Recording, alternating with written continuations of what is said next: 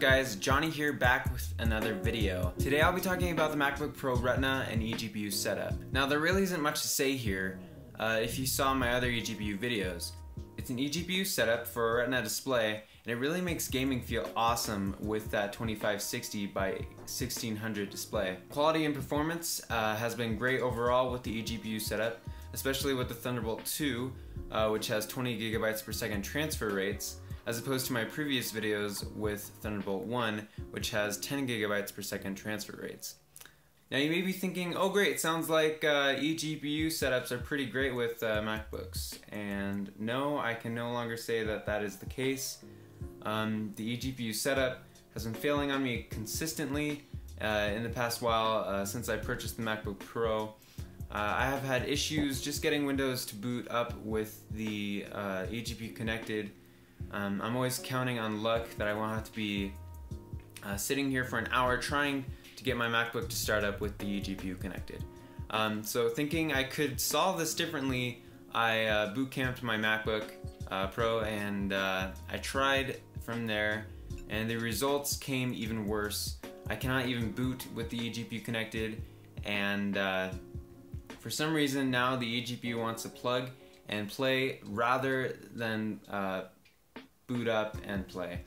So I plug in the eGPU while the Mac is on in Windows 10, and the computer recognizes the GTX 950, but whenever I try to watch a video or play a video game, the computer doesn't know how to use the eGPU, the eGPU.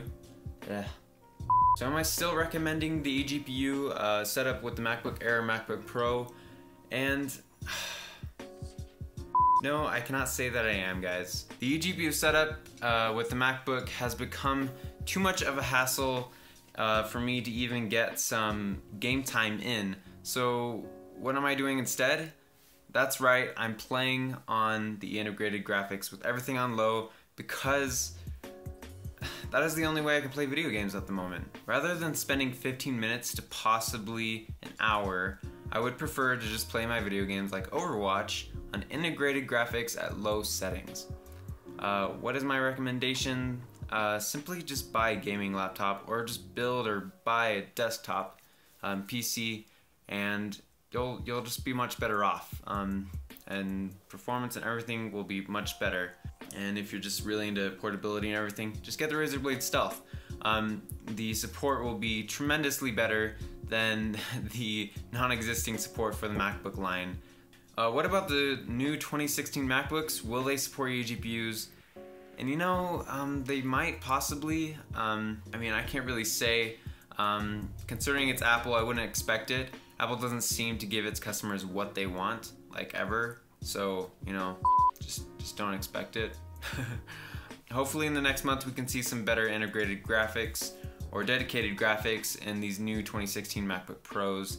You know, I've heard some weird rumors about touchscreen keyboards and stuff like that, and I'm just hoping that the performance is much better and that the new laptop doesn't look completely ridiculous.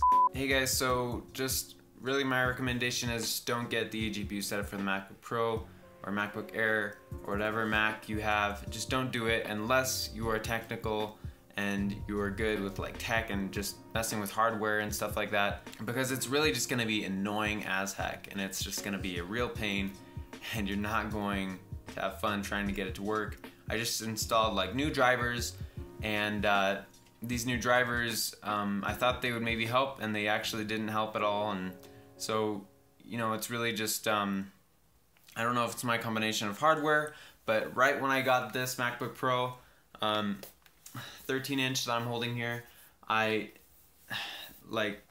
everything just went bloom, and it just doesn't work anymore like it used to. The eGPU support, or not support, but the eGPU just doesn't work as great with this. If you guys want an eGPU setup, just get a Razer Blade Stealth and the Razer Core. I'm sure you'll be much happier. I might be doing the same thing, or I'll be getting a gaming laptop. You know, maybe one day integrated graphics will be really amazing and we won't exactly need the external graphics unless we want to do VR gaming or something like that. And maybe in the future it'll be more affordable. Maybe they'll finally include mobile GPUs like in the 15-inch laptops. maybe one day they'll start putting them in like 13-inch laptops. Not a bad idea, right? Nobody's done it really that much, and it would be really awesome because portability is a big deal, and that's basically why so many things cost so much, especially with computers. Performance and small devices would be awesome. People that make tech, you know, just keep that in mind. And I will see you guys in the next video. Thank you so much for watching. Later.